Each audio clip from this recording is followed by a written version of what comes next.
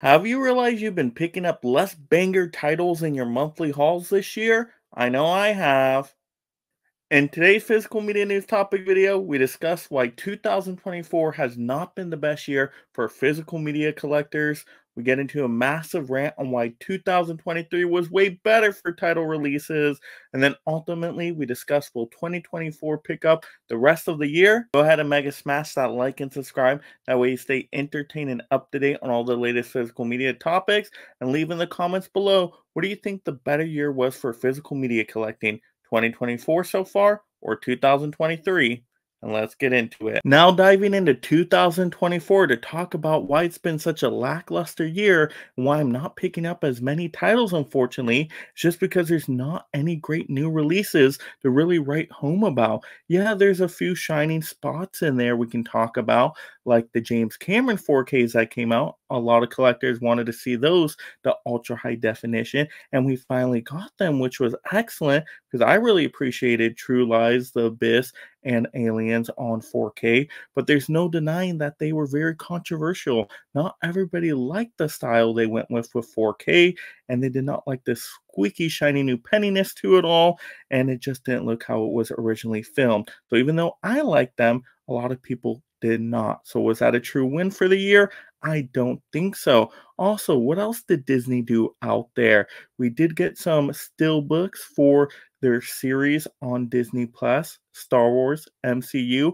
Finally, right? Finally, they came to physical media if you wanted to own those in your collection. But isn't that just kind of 2 years too late on most of them? I would have rather have them way back when, but now I've already streamed them all. So do I really care about them as much now? No, not so much. Any other great releases come out this year? Yeah, we had like Killer Clowns from Outer Space from Scream Factory, which was a fantastic looking steelbook. Don't get me wrong there. I did really like that one. But what else have we seen from Scream Factory? Not a whole lot. And then also we talk about other studios out there like Lionsgate.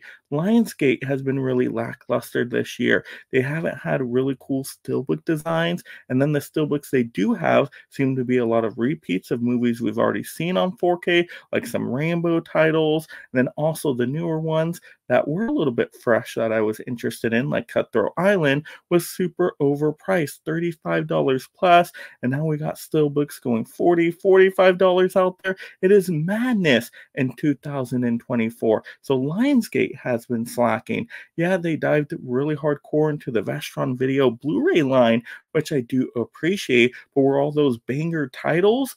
Not really. I mean, The Gate was fine enough, but was there really any title in there that I'm like, oh, this is awesome? Not necessarily. So a lot of repeats for movies out there. I mean, how many more of the same box sets are we going to keep seeing? Like the Saw box set. Why did we need another Saw box set? No, we did not need it. They're just causing forced double dips out there, and we see that with announcements of new complete box sets coming out, like the Rocky franchise. Well, people already picked up a half box set before, and now we're going to force a double dip if you want the other Rocky movies in there. These are the types of announcements we have been getting this year, and it's just so unfortunate. And then the handling of physical media in general is taken over by Walmart for your in-store shopping experience. We know what they've done. It's been terrible. They are not consistent at all. They don't always stock properly on Blu-ray Tuesdays. They haven't had really great editions either. They've done some gimmicks like glow-in-the-dark, terrible steelbook designs. Who wants those? But no really great original steelbooks for the most part.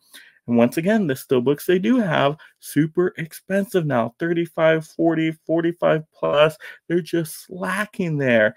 Is there any other studio really doing a whole lot there?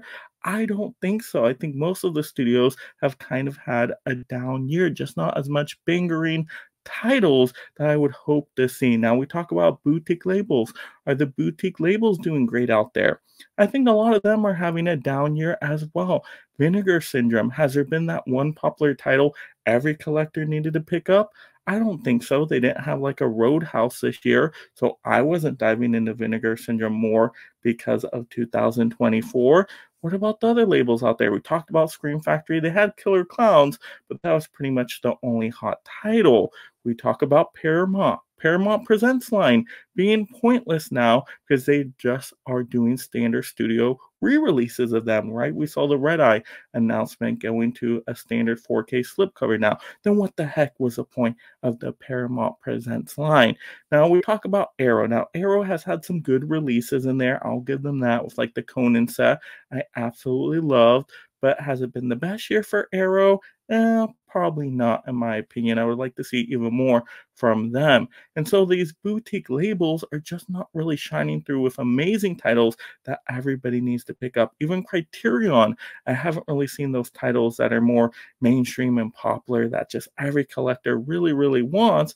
Yeah, they've announced Risky Business to come out, but that's pretty much about it. They haven't really had that Thelma and Louise of this year. So even the boutique labels, I think, are having a down year. Now they're doing a good job with what they have, but once again, these titles are just not as popular, which is why I'm not picking up as many titles anymore. Unfortunately, I used to have tons of giant monthly haul videos where I had a plentiful of titles from all these different labels and studios, but it's just downgraded a little bit this year because there hasn't been that many new popular releases as in years past. And that's just unfortunate. Like I said, there's a few bright spots in there. We got a Columbia Classics Volume 4 set, which is cool. Happy to see a fourth volume of that one, but was that the best volume out of all the Columbia Classic sets? No, 1 and 2 were still way better, in my opinion. I'd probably have it tied with number 3. So even when we do get box sets, they're not like the best box sets of all time. We really haven't gotten many other box sets out there. So because studios, boutique labels aren't at their best this year, and of course Walmart definitely not. Maybe it is their best, but it's not up to Best Buy standards. It's just been a down year for physical media collecting, in my opinion, of course.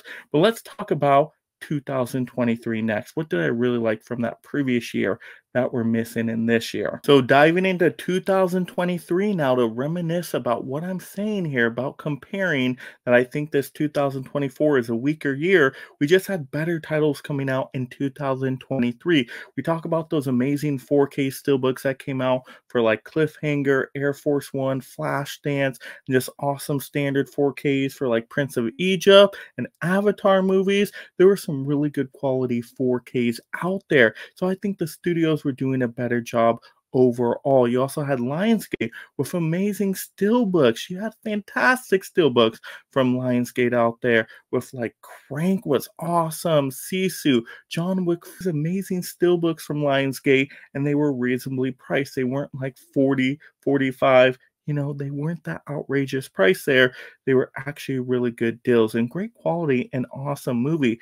So Lionsgate did a way better job in 2023, in my opinion, as well. And then just other studios in general, like Warner Brothers, they had a great year with their 100-year anniversary, releasing a lot of classic titles to 4K. They had that 4K box set overseas people could get. They also did the Blu-ray box sets. They were doing something to celebrate their 100 years, and I do really appreciate that because a lot of the movies I did see from them were actually really, really good quality. So I think the studios were doing a banging job last year. And then also boutique labels had their really hot titles that people absolutely needed to pick up. Once again, I mentioned Criterion with Thelma and Louise, and they just did a great job on that release. And also had other releases people were interested in, of course. And then you just had amazing box sets as well out there. You think back to the box sets, the Tox box. You had, of course, the Superman collection out there, the Empire of Screams box set, the Psycho collection box set. So many great box sets. Like I said, boutique labels were doing a banging job with a lot of their titles. We had Hugo from Arrow on 4K, which was just gorgeous. Probably one of the best 4Ks I've ever seen in my life. So these titles that people needed to pick up, even Scream Factory had some cool limited edition steelbooks, like that Pumpkinhead steelbook was fantastic. It was really cool design, and we just don't see that a lot of the times anymore. Yeah, they did great with Killer Clowns, but what else have they released this year that was really amazing? So I think the boutique labels last year were doing better. I think the studios were doing better. And not only that, you were able to shop for everything at Best Buy, which was a way better experience. Once again, we would see sales and discounts. You would have it more consistently stocked on Blu-ray Tuesdays. So Blu-ray Tuesdays actually meant something. It was just a better atmosphere in Best Buy overall. You go into Walmart now, it's like the wild, wild west out there. So when you talk about titles from studios, boutique labels, all the box sets in there, all the hot releases, the Best Buy hunting experience, I think 2023 was more enjoyable for physical media collectors as in comparison with 2024 so far. Once again, things can change, which we will talk about next to say, hey, is 2024 going to pick up here with some amazingness? But as it stands right now, I think 2023 is the clear winner over 2024. But once again, let's talk about where does physical media go next in 2024. So let's talk about the rest of 2024 here. And should we be super excited for what's upcoming as physical media collectors? And I'm personally not overly excited. What do we have announced to get super excited about? We do have Friends 4K coming out. Yay, overpriced TV series, over $200. I'm not excited for that. We have the Rocky collection coming out, and I'm a massive Rocky fan, my most watched franchise of all time. But a lot of people already picked up the half box set, the 1 through 4, and now there's forced double dip scenarios to get 1 through 6 altogether, and it's super overpriced once again. Oh my gosh, it's just like the year of half sets, re-releases. Think about what else do we have coming up from studios? Ooh, you get a Saw X steelbook now. Why didn't that come out with the Saw X slipcover? They just want to make you double dip and pay more. Any other announcements you all super excited for? Well, let's look at the boutique labels. Do we have any super hot titles from them? Yeah, we got Risky Business coming out from Criterion, but that's pretty much it to get excited for. And then you think, okay, Arrow, we got the Clash and Wrath of the Titan set coming out, which does look like a really cool box. It's kind of reminiscent of the Conan the Barbarian one. So I am interested in that one. But that's pretty much it. All the other release announcements are pretty weak in my opinion. Once again, this is just all my opinion. Some of these titles you might absolutely love out there. But then what else do we have to get excited about? Ooh, Jaws 3 and 4 steelbooks, super overpriced. You want to pay $40 for these? No, I do not. I heard they're the worst Jaws movies ever. So we're just getting these sequels and we're getting lesser movie title releases than we were in the years past. It's just the same things we've seen before, just overpriced and new packaging. I'm just not super excited for that type of title, and I wish we had something better to look forward to. And we haven't had many box sets once again. We haven't really had any studio celebrating their 100 years properly this year, right? It's Columbia's 100 years. I know they did volume 4, but are we getting a lot of other steelbook announcements for them and really cool slipcovers? Not as much as I would have appreciated. And I just want to see more. I want to see more from these studios. Are we excited about Lionsgate? Not really anymore, because we know their steelbook prices are going to be outrageous. So what am I going to get excited for? The other Rambo movies, if they announce them? The steelbooks? No, the ones you already announced were super overpriced because we already got in 4Ks of the Rambo. It's just repackaging again. That's what a lot of these studios are doing, and it's really starting to get on my nerve, unfortunately. Like I said, the boutique labels do a great job with their stuff, but they just don't have as many hot titles to get access to, whether it's for licensing reasons or how they ran out of all their titles that were bangers. I mean, like I said, we got Killer Clowns from Scream Factory, but is Scream Factory releasing any other super hot title this year? I don't know. I don't think so, but maybe they'll surprise us. So maybe there's a few hidden gems out there to come out. Maybe there's stuff you're excited about, and I do celebrate that. Trust me, I want to be excited for everything that comes out, but I want more.